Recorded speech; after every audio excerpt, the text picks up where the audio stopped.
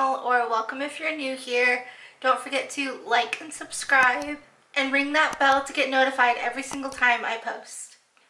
So I just got back from a lovely little coffee date with a friend here in town, and she was saying how much she loved my recent videos talking about my disability friendly gadgets and learning all about them, and I'm hoping you guys are enjoying them just as much.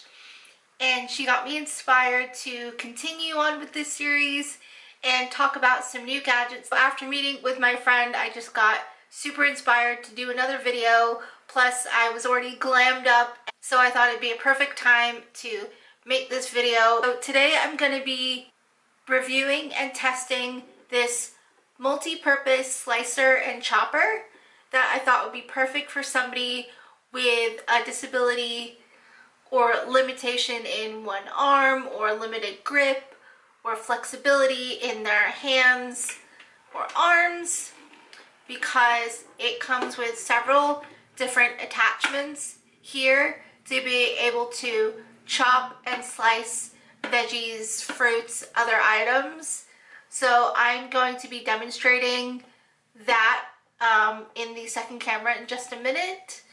I'm going to be chopping an onion, grating some garlic, and chopping up some carrots and celery.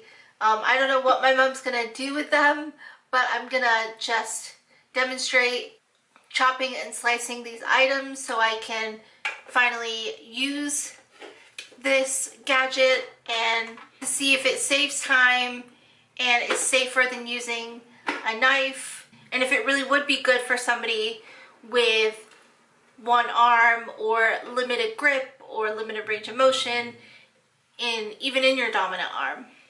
It comes with 8 blades and slicers. It comes with different variations for different sizes. So there are several different widths for slicing, several different size graters, and several different size choppers as well to chop things up super finely or a lot thicker. To see how easy or difficult it is to use for somebody with one dominant arm, with limited range of motion, limited flexibility, or grip. I will now demonstrate as much as I can of this device on my phone camera, and then I will come back here at the very end and tell you my thoughts.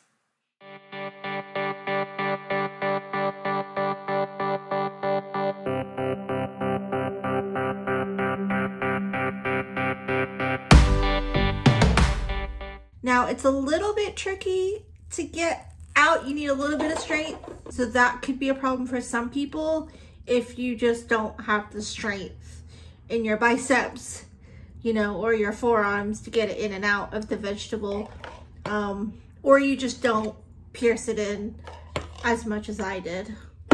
So this is it, pretty compact, pretty easy to lift up and down with one hand.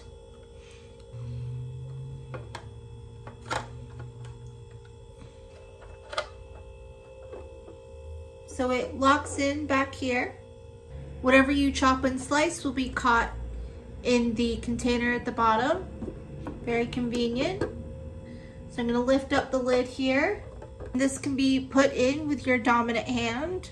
All right, we are going to choose a size of chopper to put in the slot here, and then we will chop our onion. So we have this size.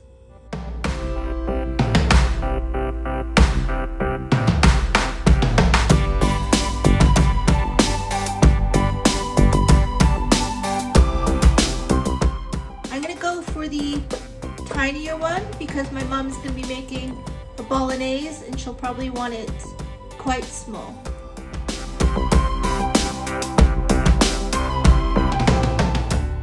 And it'll just take a while. But you'll get there eventually. And that got them a lot more even and consistent slices than I ever could. It might take me a little while and a little bit of strength, but it's also a lot safer because I'm not trying to grip a knife.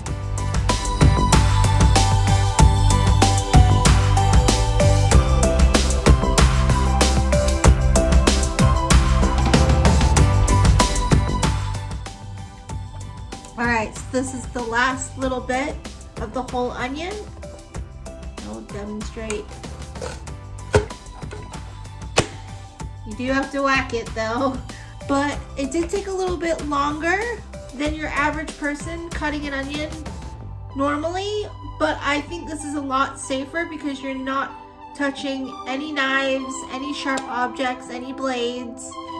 Now I'm gonna keep the same blade on here because this is the size that I want the celery and the carrots, and they are pre-chopped into sticks because they were for dipping into hummus last night, but now we're going to use them for our bolognese. So I'm going to do 1 stick of celery and see if I need to chop it in half or not, or if it will dice because it's a little bit softer than an onion.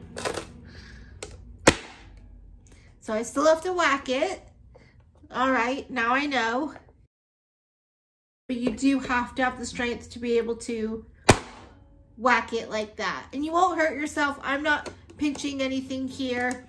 There's enough separation here to be able to grip it. Look, I can show you the other way as well.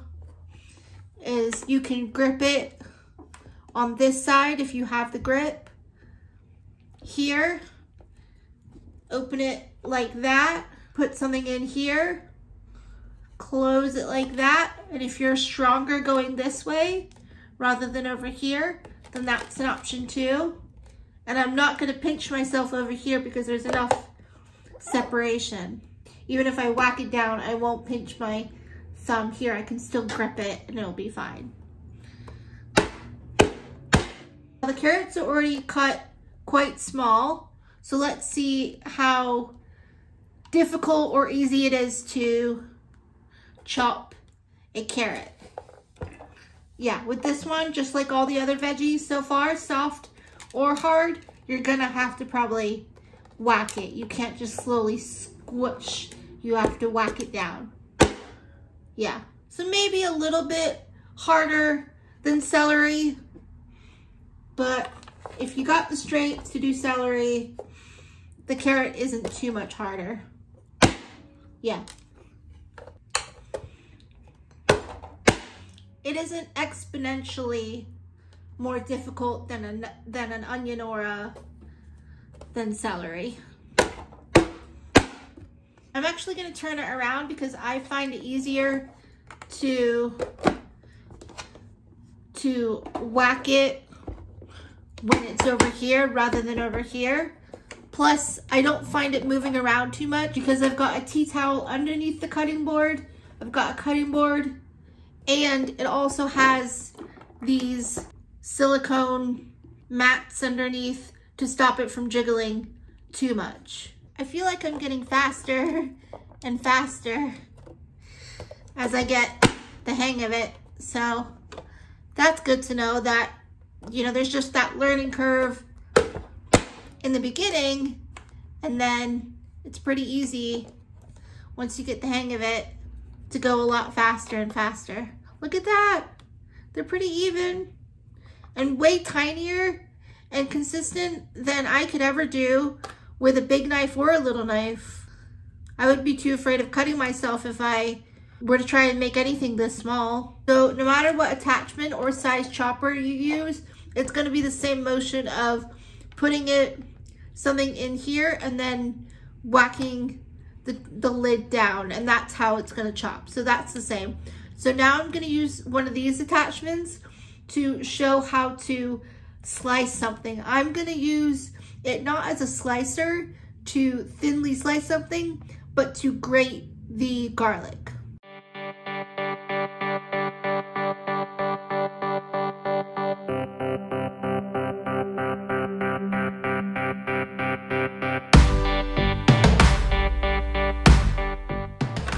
I just grated the garlic, and it looks like it all kind of collected right here at the bottom. It didn't fall in like I hoped. Okay, so what I've done is put this attachment back on, the fine dicer back on, and I'm gonna see what happens and what it looks like when I chop the garlic instead of grating it, because that's how I thought I would get the best results. But let's see if it cuts it or chops it small enough or fine enough that it would be just as good. So let's see what happens. And it cut it pretty small, I would say. I'll ask my mom if she thinks that's small enough, you know, if it's just as good as grating, but I would say that's pretty small. Alright, overall I think this is a fabulous device for anyone actually who wants a hassle-free chopping experience or slicing experience, because everything is caught in this container at the end. I think it keeps everything contained and compact. It's a pretty small device. I think the fact that everything lands in here and doesn't go flying is amazing. There are so many different sizes in terms of chopping and slicing. I think the safety aspect of it for somebody with a disability or physical limitation is great. I think it would have taken me that long, if not longer, to slice everything or dice everything that finely. And I don't think I would have gotten anywhere near as even or as consistent of a chop as I did with this device, or even this much. Like, this would have taken me a long time. So although I keep saying it took me a while to cut everything or use this, it actually didn't. It actually took me less time than I think it would have taken me to chop everything by hand with a regular knife. And I think what outweighs everything is the safety aspect that I keep mentioning, is that I think it's way safer because you're not touching any blades. It can all pretty much be done with one hand, which I think is perfect. And the whole point of my channel and these devices that I'm showing you is that they can pretty much be done with one hand, or limited grip with the other hand, or your weaker hand, or your non-dominant hand. I also don't have great grip in my dominant hand either, so using a knife is difficult and a little bit unsafe. So having to just pound everything through these blades that you don't touch and are nowhere near, I think it's way safer and such an awesome device for anybody with similar limitations to mine. And I think even if you don't have any limitations whatsoever or any disabilities, this would just be a really cool device to have in like somebody's first apartment who is unfamiliar with chopping or dicing veggies or fruits or anything. It is super compact. It actually is quick and easy, and it keeps everything contained and together. The actual device is pretty small and compact as well, which I love. I hope I demonstrated this well enough for you guys with a variety of different veggies. I think this is going to allow me to make so many more dishes than I ever thought I could before in a fraction of the time, and a lot safer. So when I move out on my own, I can feel confident that I'm not going to cut myself trying to finagle a heavy knife. I can make all the dishes that my mom's making for me here. So I hope you enjoyed this review and this first impression and this demonstration. If you like these types of videos, please like and comment. It shows that you are engaged in these types of videos and that you want more. Don't forget to subscribe to my channel below and ring the bell for notifications every single time I post a review like this. And I think the most important thing out of all that is share. Share this video and all my other videos with people that you think would find this type of review or device beneficial to them. So even if you don't have a disability or limitation, please share it on your social media, and it really gets it out there for other people to find. Thank you for your continued support and for watching, and I will see you in my next video really soon. Love you all. Bye.